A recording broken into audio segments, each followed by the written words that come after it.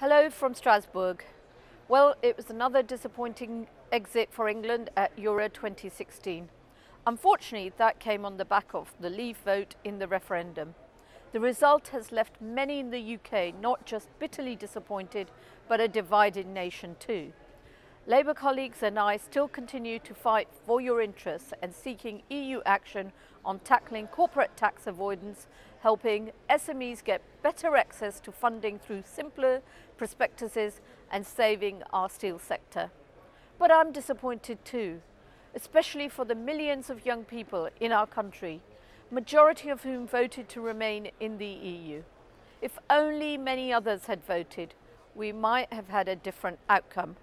Now, they won't enjoy the benefits that our EU membership brought in the future, like the Erasmus programme, enabling students in higher education to do an exchange in another country, or Erasmus Plus, which provides opportunities for young people to work, volunteer, do an apprenticeship, or get involved in grassroots sport abroad. The referendum result places all of this and much more in jeopardy. Here, in the European Parliament, Brexit is the only topic of conversation. What will the future of EU-UK relationship look like? I often get asked. While the Leave side try to figure that out, what we have seen is the pound collapse to a 31-year low against the dollar and a 4 against the euro.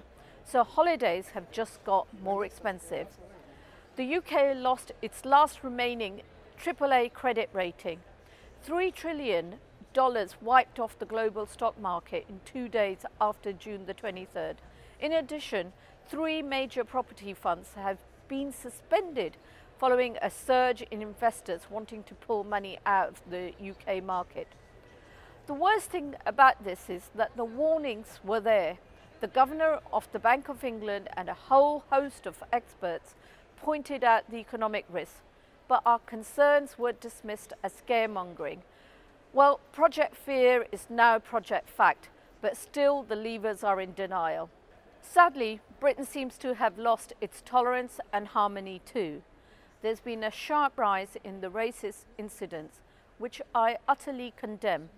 I'd like to take the opportunity to praise the series of unity events held in London and Birmingham and echo Sadiq Khan's call for understanding and calm in our communities. We're now in a period of huge political uncertainty. While the pound crashes and the investors panic, the promises of the Leave campaign have been unravelling.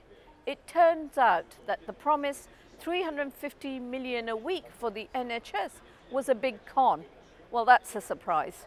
Meanwhile, Messrs Farage and Johnson have headed for their sun lounges, leaving others to extinguish the fire they started. Nobody had a plan. The aftershocks continue, politically, monetarily and economically. So tighten your seatbelts while we go through these turbulent times.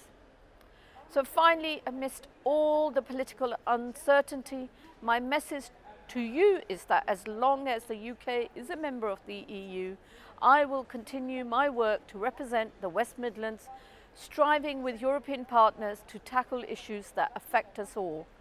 Hope you have a good summer and see you on the other side, hopefully in calmer waters. Goodbye.